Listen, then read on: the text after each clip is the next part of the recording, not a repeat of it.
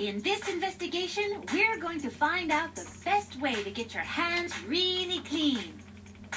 First, cover your hands with lots and lots of dirt. When your hands are really covered in dirt, try wiping them clean with just a dry paper towel.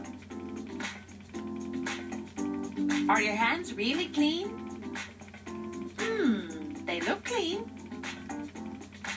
Now let's take a closer look with a magnifying glass. Hey, wait, there's still dirt on your hands. Wow, magnifying glasses are great science tools. They show us up close how much dirt is still on your hands. Now, wash your hands with warm water and soap. To make sure you wash long enough, don't stop scrubbing until you've sung the entire alphabet. A, B, C, D, E, F, G, H, I, J, K, L, M, N, O, P, Q, R, S, T, U, V, W, X, Y, and Z. Now, wipe off all the soap and let's look at your hands.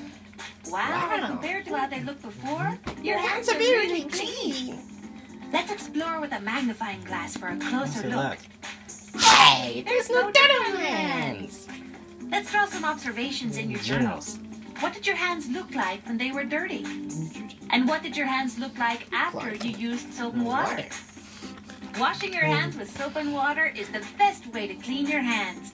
And it's also a great way to keep away germs.